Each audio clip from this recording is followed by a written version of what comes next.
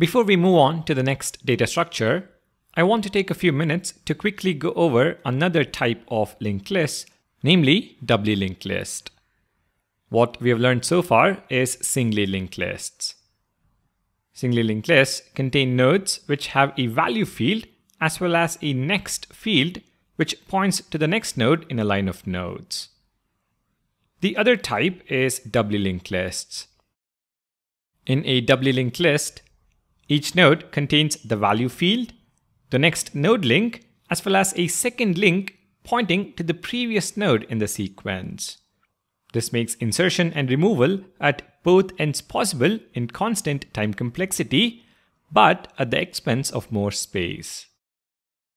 Let me help you understand the common operations with a visual representation. As you can see, a node in a doubly linked list contains two pointers, previous and next. With this in mind, let's understand the insertion, deletion, and traversal operations. First up, prepend to add a new node at the start of the list. If the list is empty, the new node is both the head and tail of the list. However, if a list already exists, we point node.next to head, head.previous to node, and assign head to the new node, which is the first node in the updated list.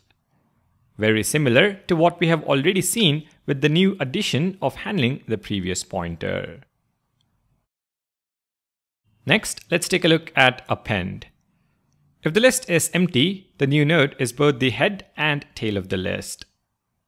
However, if a list already exists, tail.next will point at the new node, and node.previous will point back at tail. Finally, we assign tail to the new node, which is the last node in the updated list. Next up, removing a node from the front. All you have to do is point the head node to its next node. The first node will effectively be removed in doing so. On the other hand, to remove a node from the end of the list, we have two scenarios. If the list contains only one node, both head and tail of the list should be pointed to null. This will effectively remove the node from the list. If the list contains more than one node, you get hold of the node previous to the tail using tail.previous. You then update the new tail pointer next field to null. As you can see, insertion and deletion at both ends in a doubly linked list has constant time complexity. If you want to print the list, start at head and travel till the tail using next field on each node. If you want to print the list in reverse, start at tail and travel till the head using the previous field in each node. It really is that simple. So that is a quick overview of the doubly linked list data structure. I am not going to cover the implementation in the video, but the code is available on Replit, so make sure to check the link in the description down below. If you have understood singly linked lists, doubly linked lists is in fact much easier to understand.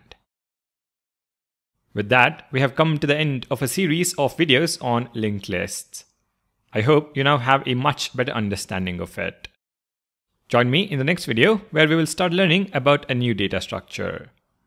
Thank you for watching. Please do consider subscribing to the channel, and I will see you in the next one.